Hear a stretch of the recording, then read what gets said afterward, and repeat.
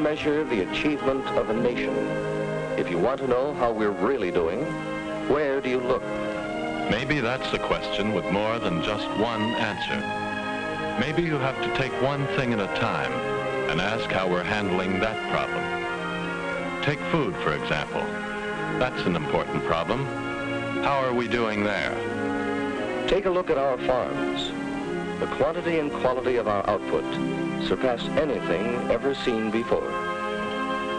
And how about industrial production? That's probably where we do the most remarkable job of all. This is the kind of thing we have a special knack for. We have a right to be proud of our performance as builders and makers of goods. How about transportation? The same story, really. More than 200,000 miles of railroads, 300-mile-an-hour planes by the thousands, 40 million cars and trucks. Or look what we've done with health. Physical well-being tremendously improved. Life expectancy at the highest level in history by far. And how have we managed to do all this? We provided tools for the job. Farm tools to multiply our output per acre. Giant machines to multiply our output per man. When it comes to moving people and goods, we have the tools to do it on a grand scale. We have every right to be proud of our performance in these areas of our national life. But what about the education of our children? Let's look at that problem. Have we the same right to be proud of what we are doing for them? Every school day of the year, never before in our history has the school population been so big. Never before have we had greater need to face a complex, rapidly changing world. Think of it a moment. It is a world that has seen the coming of the atomic bomb and all the problems that go with it. It is a world in which supersonic speeds are commonplace. It is a world that in a span of little more than 20 years saw this, and then this. It has seen the first attempt in history at world organization, and the fate of a second attempt still hangs in the balance. It has seen extreme economic depression and high economic prosperity. It has seen the rise of the total state, the dictator, and the mass man. It is a world that has revealed whole new areas of knowledge. It is a world of new sensations, new excitements, new distractions. The thrills of motion pictures, the tense drama of radio, the vivid presentations of television. So much to be learned by so many in so little time. That is the problem. And what? This is a question we must address to every school buildings, equipment, teachers' loads, teachers' salaries, the training of teachers, and the tools for learning. The supremely important job of teaching deserves the best we can provide. More books and better ones. More audiovisual materials and better ones. More teaching materials of all kinds, each suited to a special task of communication. For education is communication. It is the communications problem we consider here. We want to explore the tools of audiovisual education, and especially the educational motion picture. Why try to explain the workings of a gasoline engine with words and gestures alone, when films can do it this way? The four cycles are intake, compression, explosion, exhaustion. Why depend entirely upon verbal explanations and static drawings to portray life in foreign lands when motion pictures can do this? We work very hard. Everyone must help with the work if the camp is to be ready by nightfall. We must have books to teach the great events of history. But why use books alone when films can help so much to make these events come alive? So many needing to learn so much in so little time. How do these new audio-visual tools measure up to this job? Well, let's see. Here is the classroom of Miss Mildred Mahoney of the University of Chicago Laboratory School. To most of these primary grade children, farm life had been vague and remote. Then one day they saw a film about a fair. Places in the line. At last the choice is made. The judge's work is done. He has picked the winners. Well, the champion's blue ribbon goes to a girl. Johnny gets a ribbon too. His calf is a winner. Here are some of the activities that grew out of the common experience of the class.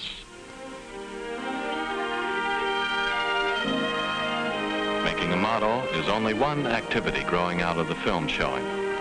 Books especially designed to go with the film help the pupils to read about the experience with ease and with understanding. Johnny goes to the barn. He shines the horns of his calf.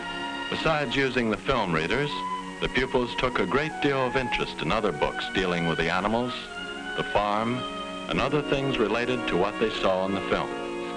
Some wanted to put the story into their own words. Some drew pictures. Just as these city youngsters went to a fair by means of films, they can use films to gain rich experience in a wide variety of other subject areas. The world of physical things. How do gears work? The world of science and technology. How is nylon made? The world of living things, young animals. The rich past of colonial times. The world of the arts. How do you draw a good picture? The world of handicrafts. How does a loom work? And the world of people.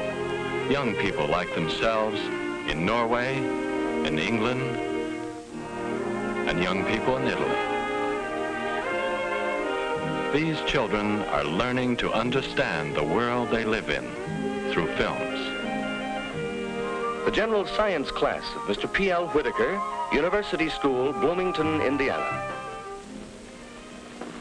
Now we have a pretty good list of questions. Do you think of any other points that we ought to see in this film on television, Pamela? What makes the electrons, or whatever they're called, come together and form the shape for the picture? That's what I don't understand. Good. Let's add that. What makes the shape or pattern of the picture? Is there anything else? Well, then let's see the film. Don, will you close the shades?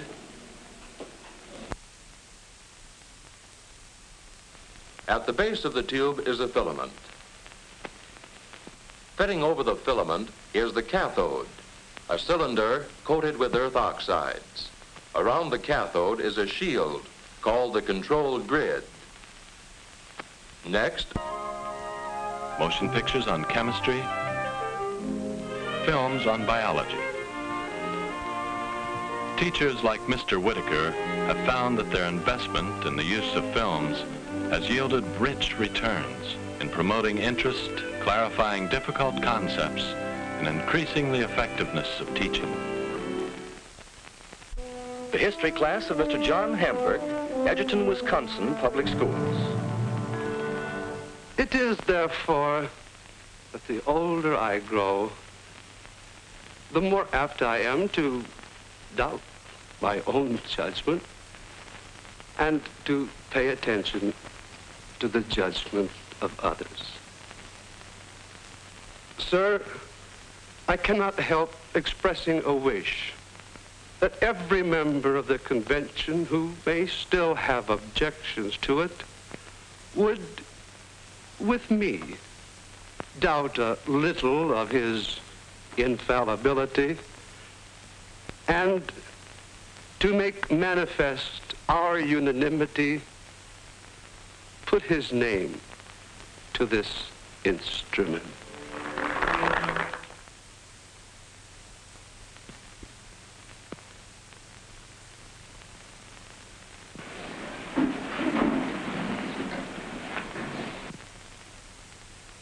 Any comments? Yes, Bob. I guess I was surprised to see Franklin so willing to admit that he might be wrong sometimes. Anyone want to comment on that? Well, I think the film makes clear from the beginning that Franklin was a scientist as well as a statesman. You know, that's a very impressive thing about the founders of our government. They were men of really broad interests.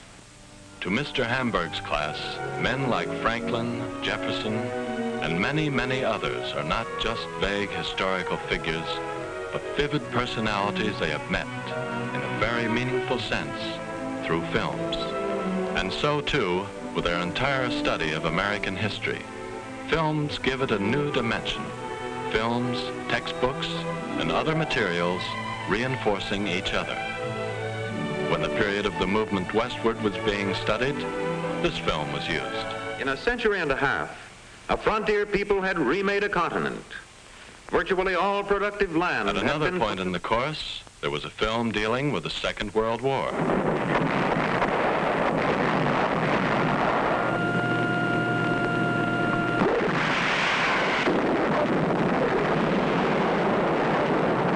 After that, a film on the United Nations. The independent member states of the United Nations seek by means of these 5 great bodies to maintain the peace. Discussions like this are typical of the interest that films help create. I don't see how you can talk about degrees of democracy and despotism like the film said. Either you have a democracy or you haven't. That's what I think, too. If it's just a matter of degree, then all systems are the same. That's not what the film said. The point was that you can't just go around using words like democracy and despotism without knowing what they mean. That's right. One of the first things any dictator tries to do is fool the people with words they don't understand. And get all excited about. Some people can't even exercise. I think that's the point there. If I may get in a word here, there are 2 distinctly different types of questions involved. One is a question of fact. What did the film actually say? The other is a question of opinion. Should we believe what the film said? We ought to be able to settle the first question rather easily. Can we see the film again? Shall we see it again? Charlie, are you all set?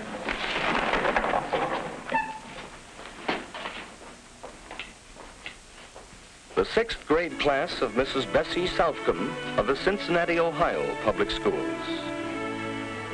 I'll call for it.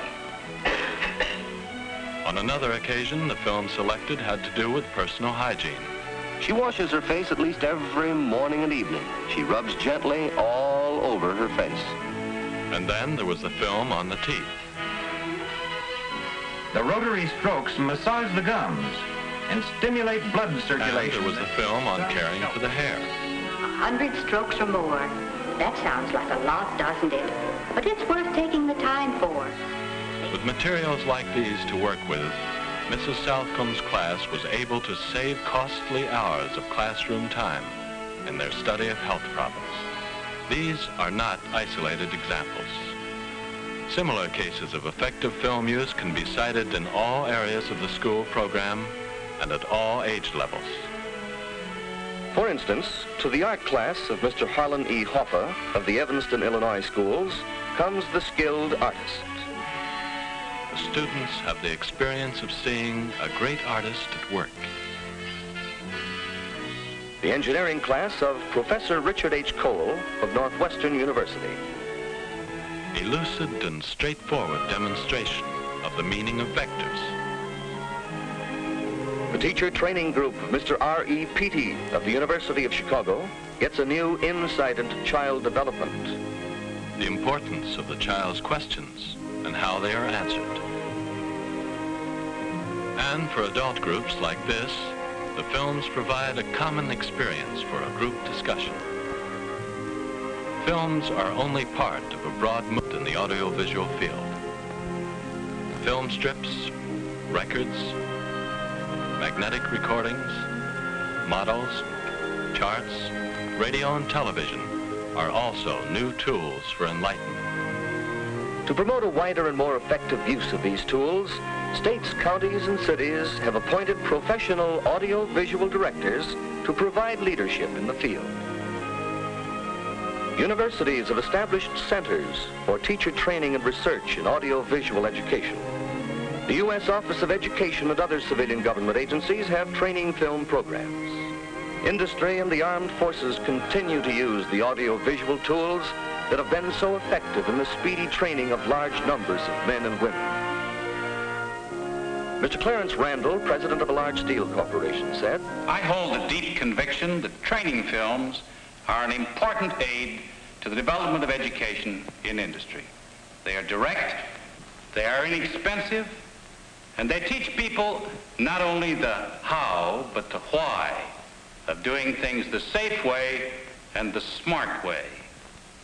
Admiral Halsey of the Armed Forces said, when time was precious, the Navy turned to the medium of the motion pictures for technically accurate and educationally sound instruction.